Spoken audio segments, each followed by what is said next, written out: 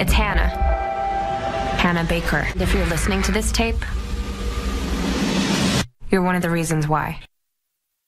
Well, if that looked familiar to you, it's because it's a clip from the Netflix TV series 13 Reasons Why. It was released this past spring. And the show did raise a lot of controversy, specifically over the issue of teen suicide and the whole story behind it. And really, it's kind of the core of the series. Absolutely. And of course, it is based on the best-selling novel by Jay Asher, who we are so very fortunate to have in our studio today. Yeah, thanks for coming in to visit with us and talk to us about your book that spawned the series. And I guess the question is, you're from California. You just flew in from Singapore. What brings you to Huntington, West Virginia? Well, I'll be speaking tonight at the Big Sandy Superstore Arena and Convention Center. That's fantastic. Okay. So, I mean, something incredible to me, I know the Netflix series, this is something that came out this year, but the book, this is like a 10-year-old, yeah, is it 10 it years is old 2007. 2007, wow. Okay. Yeah. Talk a little bit about some of the differences for folks that may have just recently watched the Netflix series versus your novel.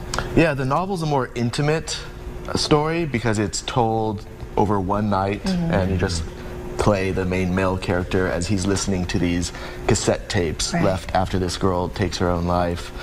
Whereas the TV series is expanded, takes place over several days, so you see more interactions with characters. Can you talk about the inspiration for writing that book and how you arrived at the decision that you really wanted to put pen to paper for this story? Yeah, I had a close relative who attempted suicide when she was the same age as the girl in the book and in the TV show.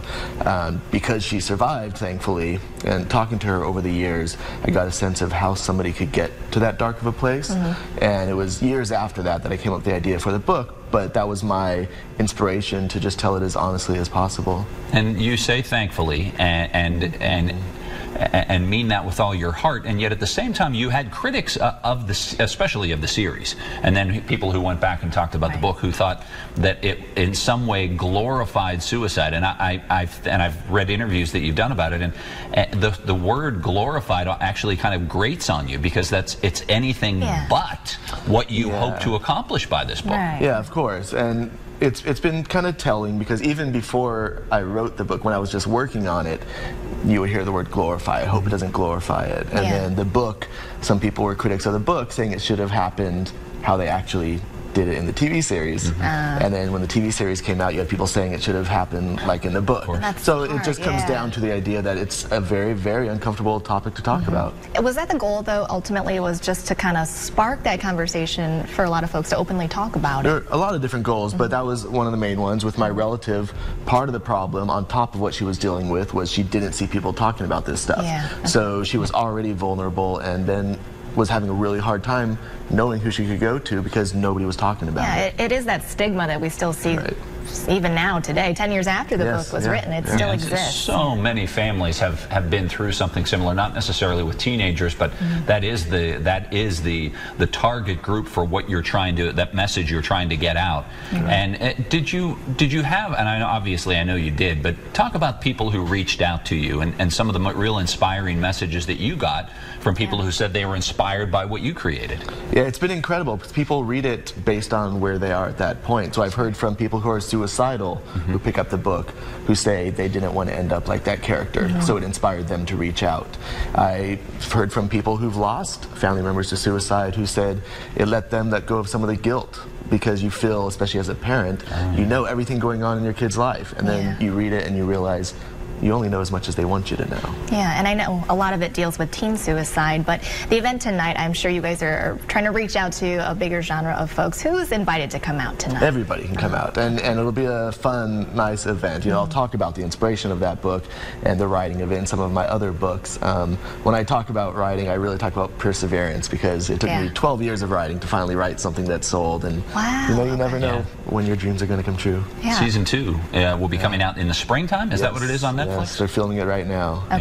How do you feel about that? I'm excited because I love what they did with the first season, and I'm really excited to see the same people on board doing the second season. And what's your message to Ben? We talked beforehand. I purposely, and I did a lot of reading about it, and I thought about watching the series, but I couldn't quite bring myself to watch it because I just thought it was just too sad.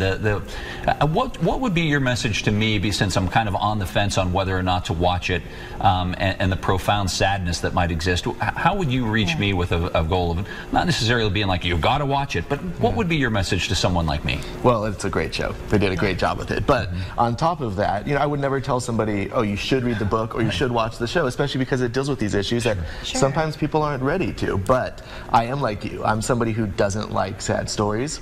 And when I came up with this story, I knew it was going to be sad, so my focus on it was writing it as a suspenseful story so that you do get through all the issues, but it's also, I think, a very well-told story. Yeah.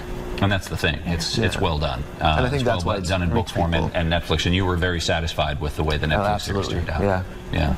Interesting. It's so interesting to have you here. And I do want to point out one more thing, too, because you do have, I think it's another book out it's Piper? Yeah, it just came out last week or on Halloween. Okay, so this is recent. Talk a little bit about this book because I'm sure you'll be talking about it tonight, too. Yeah, so that's my 4th book, and it's very different than all of my other books. It's a graphic novel.